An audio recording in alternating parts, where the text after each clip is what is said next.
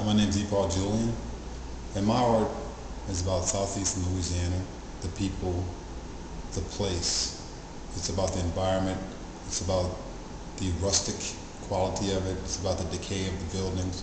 It's about the ephemeral essence and how one day it's here, the next day it might be washed away by water.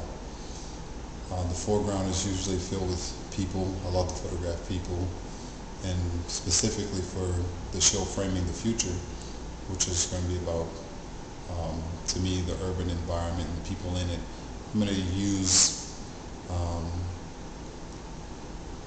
kind of compositions with different people, subject matter that's very unique to New Orleans, and the background will have architectural elements, different structures and so forth that you'll probably only see in New Orleans or somewhere place like the Caribbean, like Haiti, Senegal, and so forth.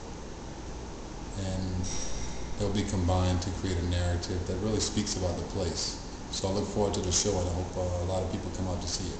Thanks.